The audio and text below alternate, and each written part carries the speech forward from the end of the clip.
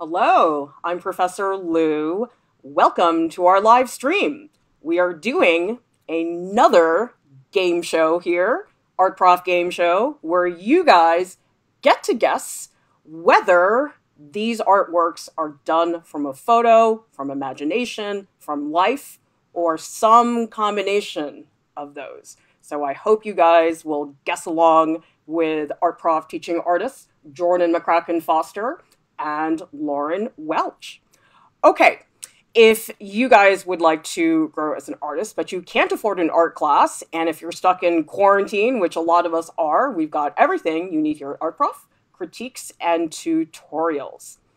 Okay, here's how this works.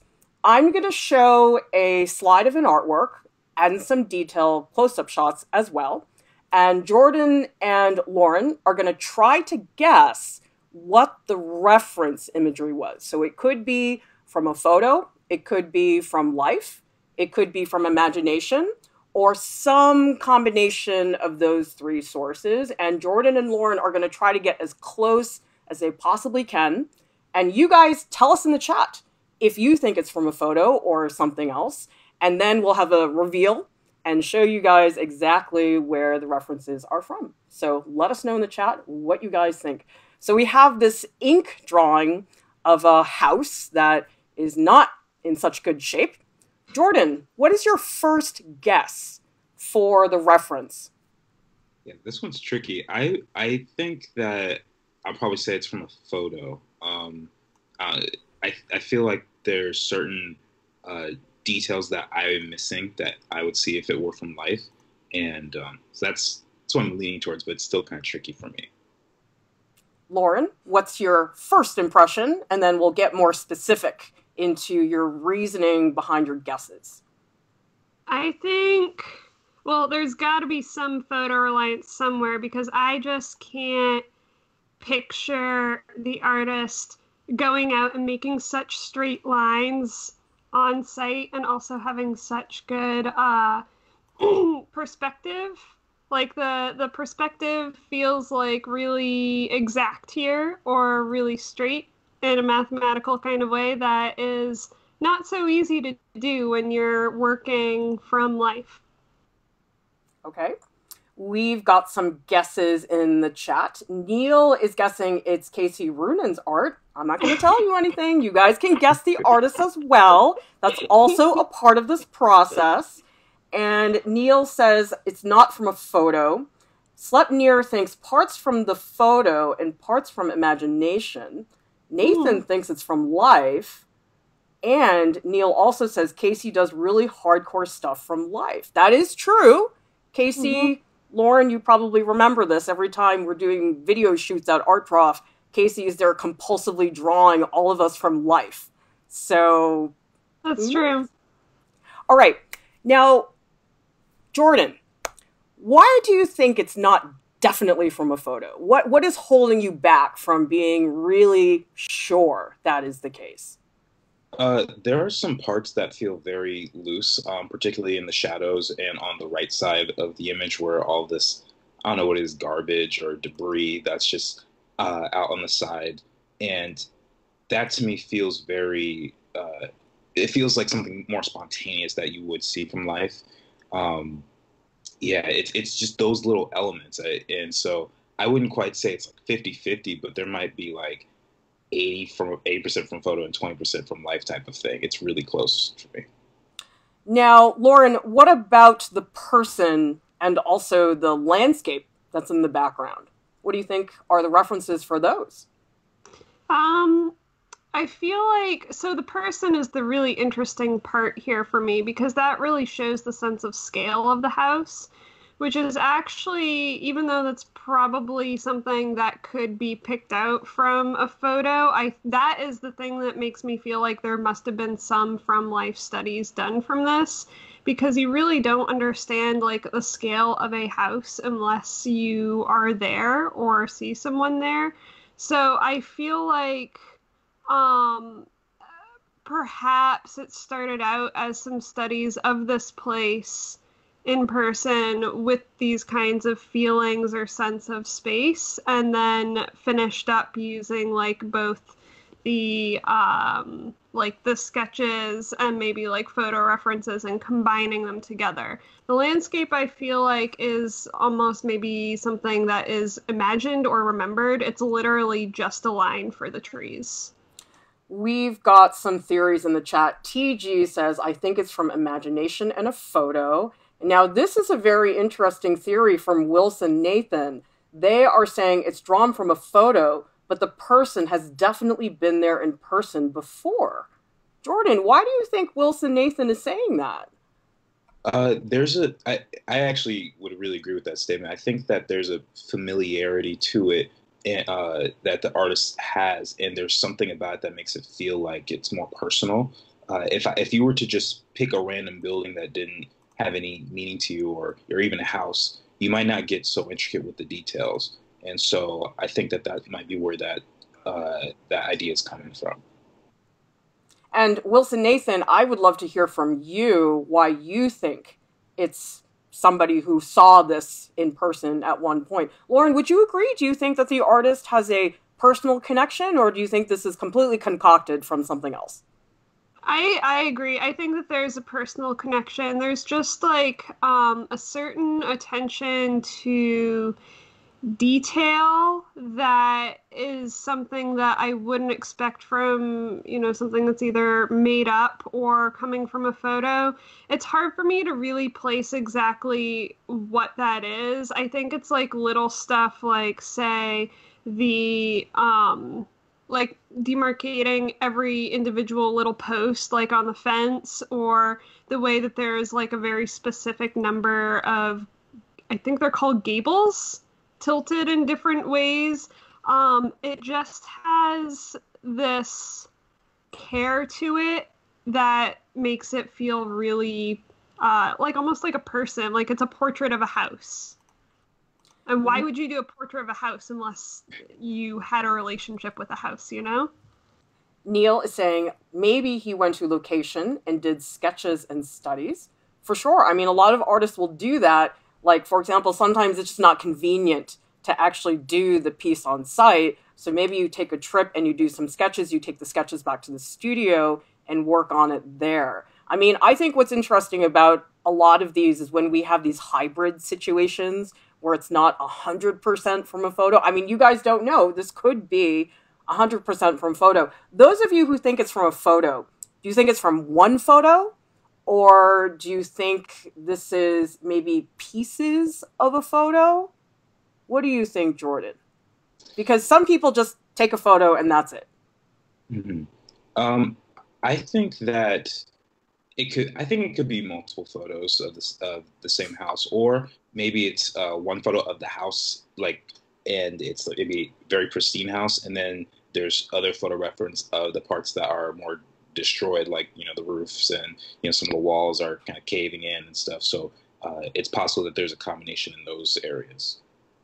Lauryn, what about you? Do you think it's a combination?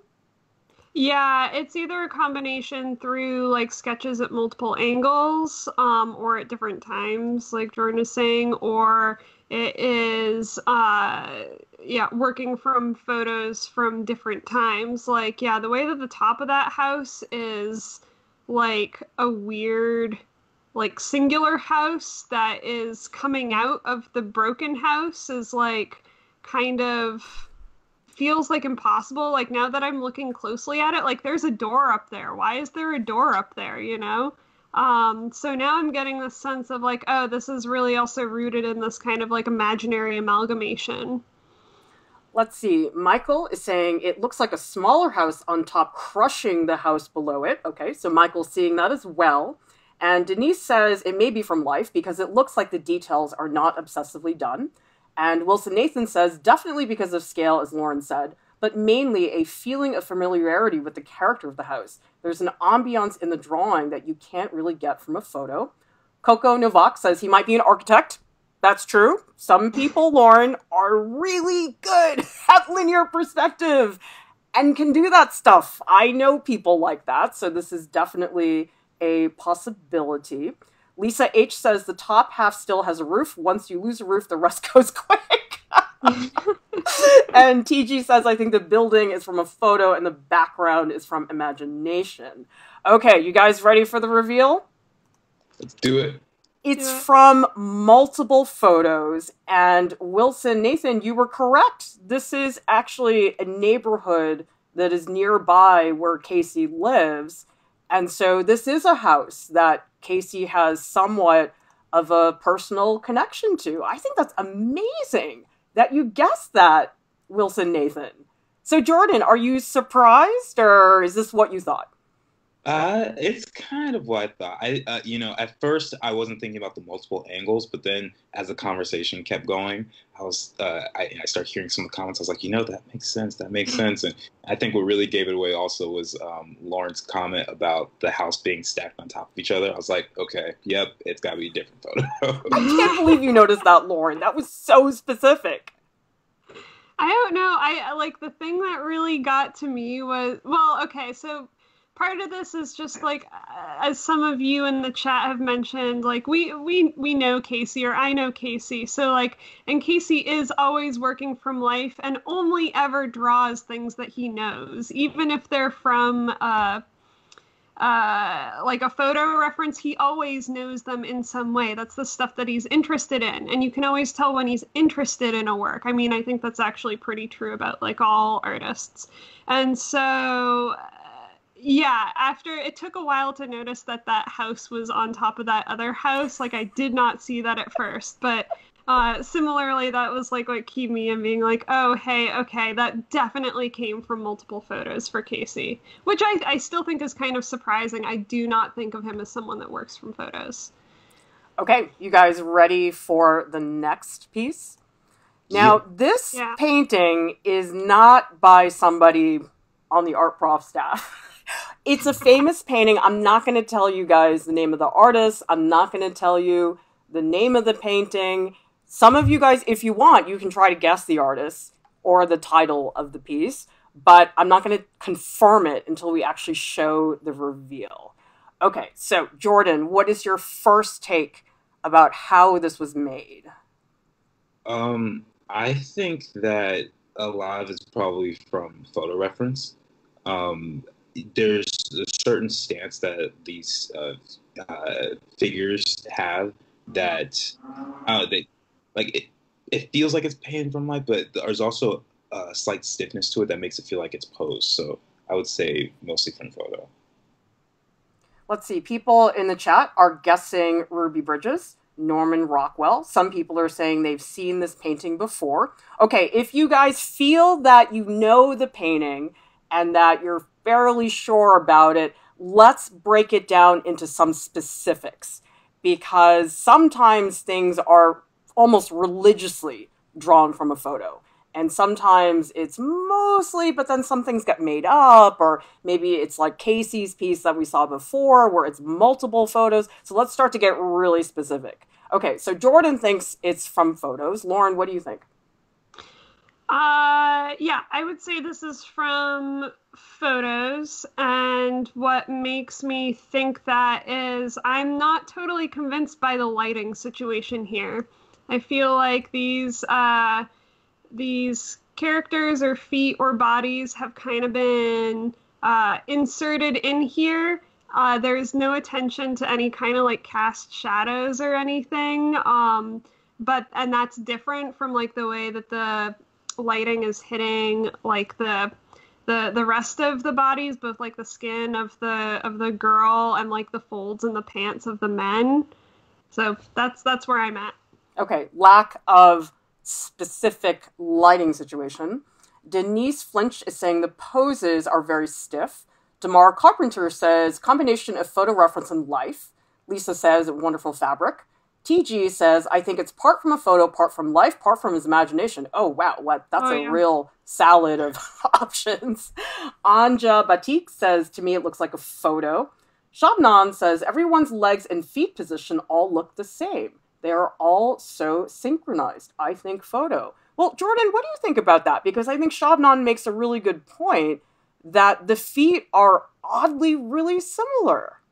Yeah. I was just actually thinking about that before like the comment even came up, and I was like, wait a second, their hands and their legs are like the exact same. And I don't, I'm not a mathematician, but I can only imagine the odds of that happening every, like at one time on the street is probably very, very slim.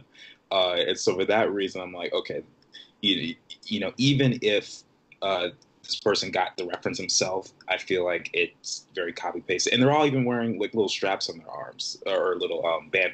What do you call it? Now, Lauryn, do you think anything is done from life? Because some people in the chat are saying that maybe parts of it are done from life, or do you think it's 100% photo reference? You know, I'm not actually sure about the from life bit, but I do think that maybe parts have been done from imagination. Like that wall and the text on the wall feels not photographic, but also not from life for me. So I'm guessing that. I think sometimes the skin looks a certain way, as if there's been like a temporal, you know, that time has been spent on it, like the shadow has been like moving over time, but like I can't really be sure. I think if there's anything done from life, it's not very much, and it's in very specific, like certain areas. So you're saying the life stuff pretty minimal.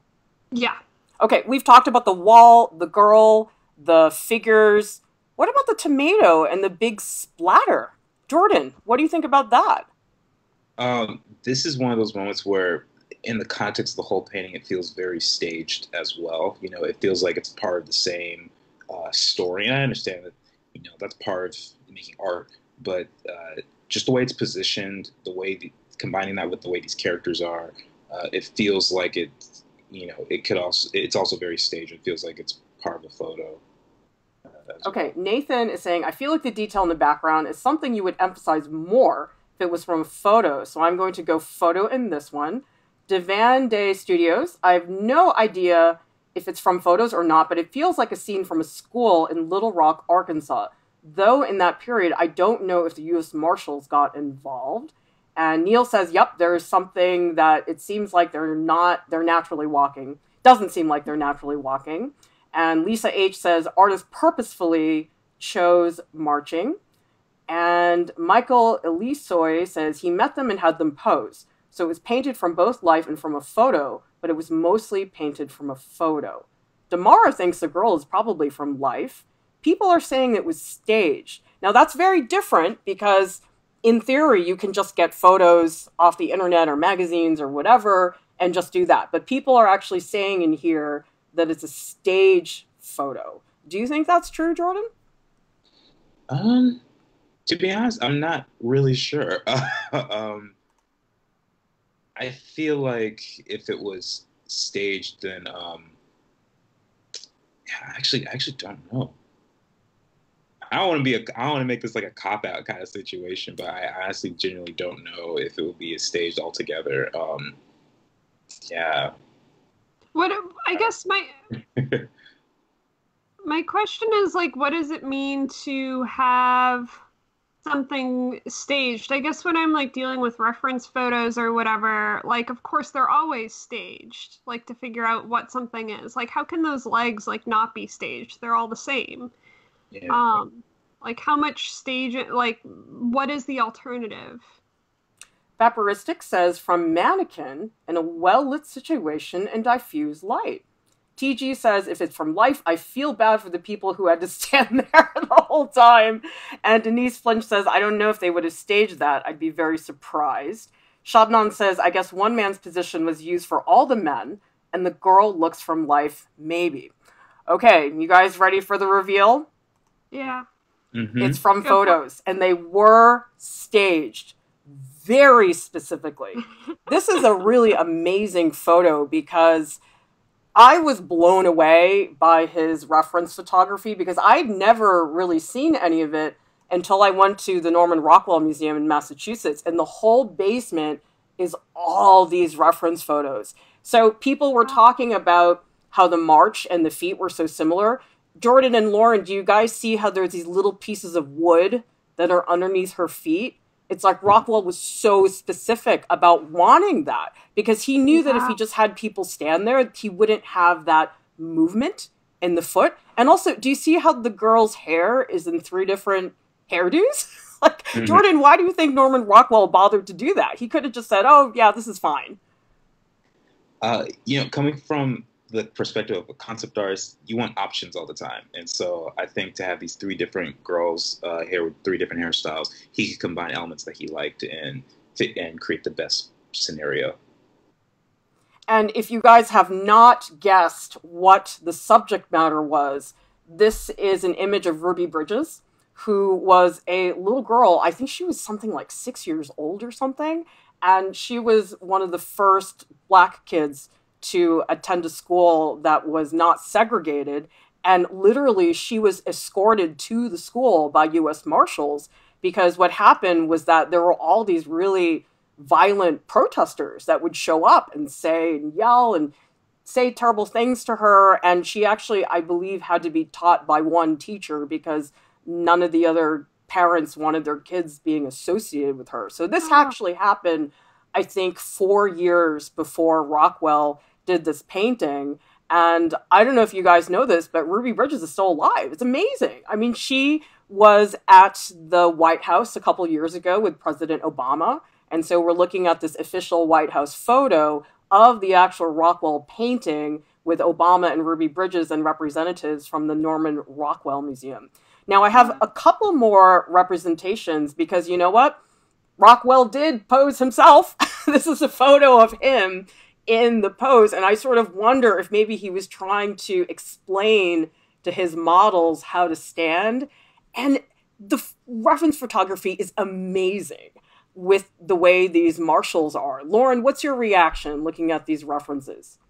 I love them. I think they're amazing. It is so inspirational to see such intense research. Like, being a painter myself, there's such a focus on, I don't know, having like making something look very improv, but I personally like put in a lot of research time into picking out just the right poses for different things and just the right like lighting and stuff. So seeing the way he has taken so many elements and collaged them basically together into something that feels like, it has some photo elements, but also some very lifelike elements, like how I was saying, like parts of the girl really feel from life. I think that's incredible. I think it's incredible to weave like that set of complex information together into one cohesive piece. Jordan, what do you think about the tomato shot? Somebody actually threw a tomato and smashed it and took a photo for this. What do you think about that? It's really funny actually to me because you would think that that's something you could just kind of make up, but I think the fact that one that's here in the painting and that he had to have that photo reference, there was something very specific that he was going for, and because it's not just a smashed tomato, it's a tomato that was trying to hit this little girl, or at least just scare her to threaten her.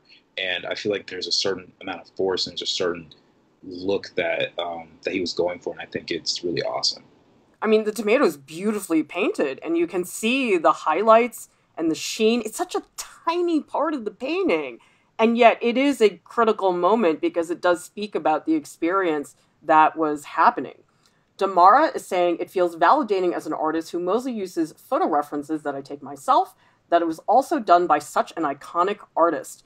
Yeah, and the other thing, you guys, these are such beautiful reference photos. I mean, you guys should look up, just Google Norman Rockwell reference photos. I mean, I really feel like he turned the reference photo into an art form. That this is not something you just throw together last minute. I mean, he really had a super specific vision of what he was looking for, and he went out of his way to stage that. So really, really cool.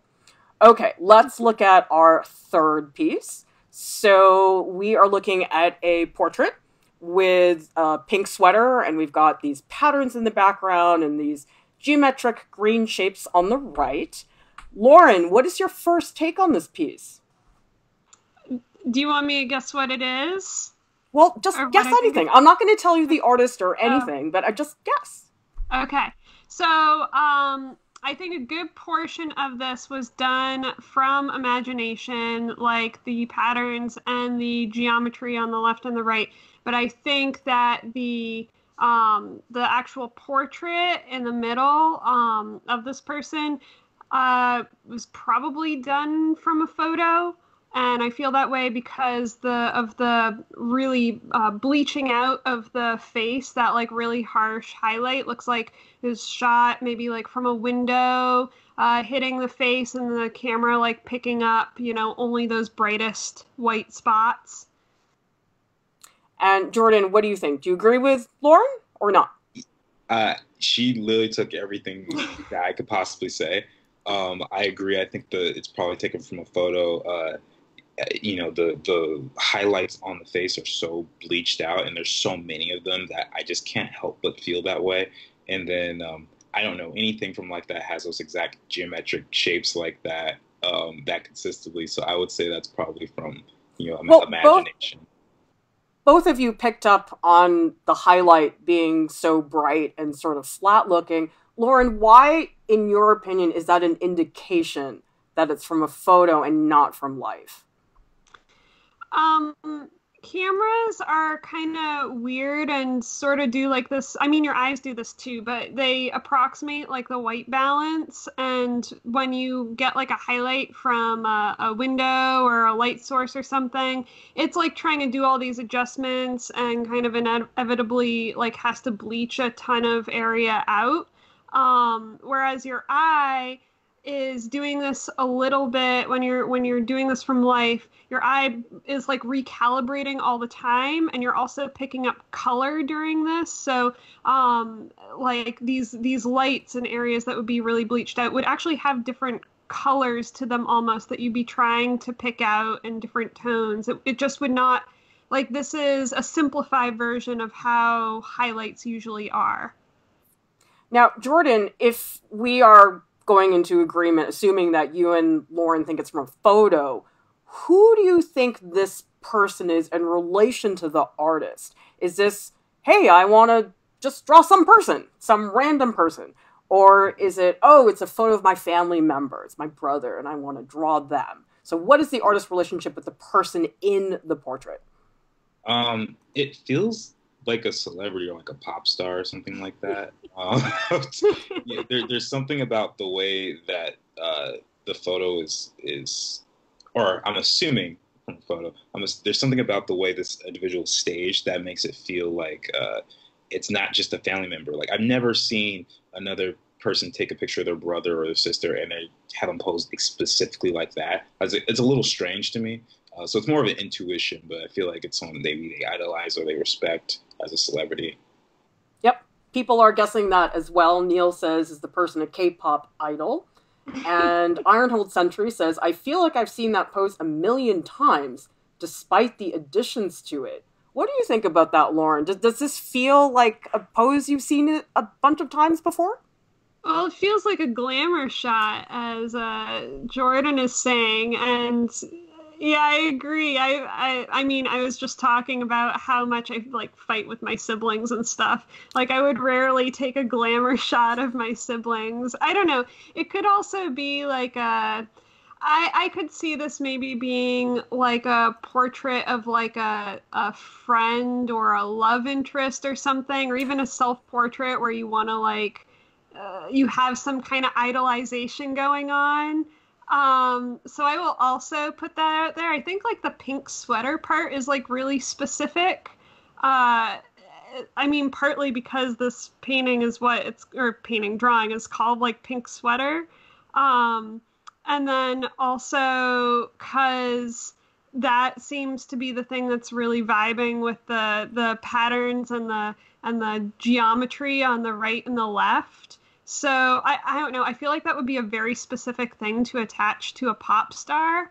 But, I don't know. I could be totally wrong. This could totally just be like some fan art. Jordan, do you think it's fan art? I guess so. I mean, if we're qualifying fan art as being, I'm a fan of this individual celebrity, then yes. So sure. Let's see, we've got some other theories in here. Ironhold Sentry says, I do sense an emotional connection from the subject, but I do get the celebrity idea, actually. Builder D says it's pretty common in movie poster shots. Vaporistic says from life. Divan Day Studios, wife of the painter vibe. Interesting. Dice of Words thinks it's a secret crush. Friend or celebrity. 10,000 Crows is getting specific. K-pop band BTS. And Neil says, my classmate does a lot of K-pop art. Her work gives the same vibe as this. And Denise says, I don't know why. It seems like they combine references, maybe from life and a photo. Although some people are saying Shabnan thinks that it's a self-portrait. Do you think it's a self-portrait, Lauryn? I think, okay, so yeah, when people are talking about this pose, this certain movie type pose, I do see this kind of pose a lot in self-portraits. And it's not just self-portraits like now. It's like, I think, who is it? Like portraits from like way long ago, from like masters. The person who starts with an R, I can't remember his name, painter. Rembrandt, maybe? Yeah. I feel like Rembrandt would do a kind of pose that's sort of like this, or I don't know. Maybe it is a self-portrait of someone who is trying to pull out the best parts of themselves. Like, who actually likes themselves, But I do think that there's a lot of like this person the artist clearly is engaged and has a kind of love for whoever the figure is in here. Like it's a little bit sexy. So yeah. Damara is saying the pose is like Girl with a Pearl Earring, which is by Vermeer, by the way, if those of you guys don't know. It's exactly the same pose, isn't it? Looks like it. Let's see. And Puck Puck says, it's the I'm not posing, but totally posed shot. Okay, you guys ready for the reveal? Yep. Somebody guessed correctly. It is by an Art Prof staff member. It's by Darinka Arones, who is one of our production assistants.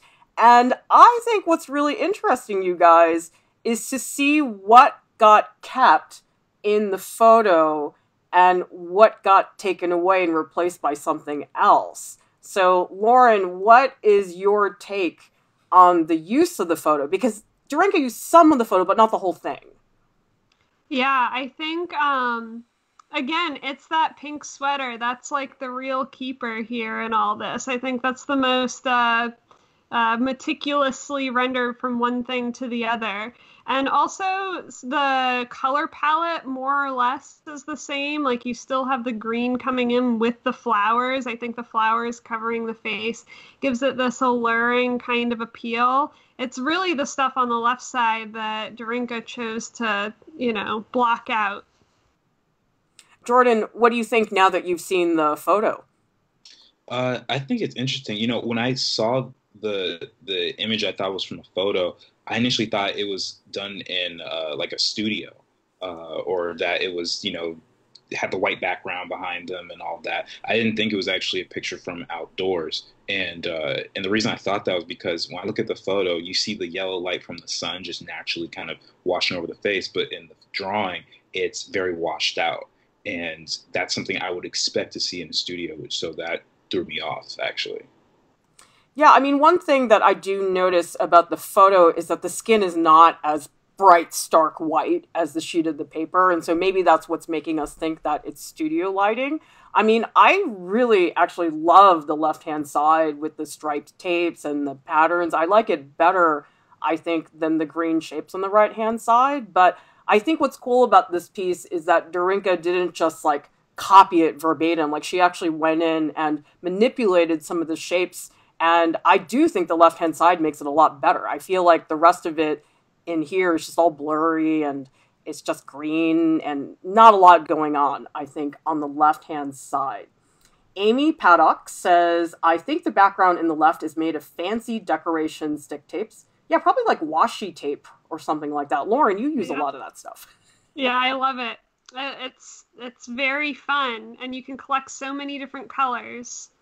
Vaporistic, I don't understand how you could figure out this was by one of our staff, because we have so many people on staff and everybody's so different. I think that's sort of amazing that you figured that out. Insider knowledge somehow.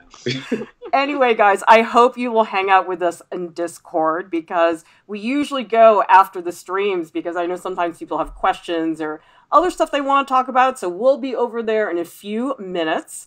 Check out artprof.org. Lots of freebies for you guys to check out.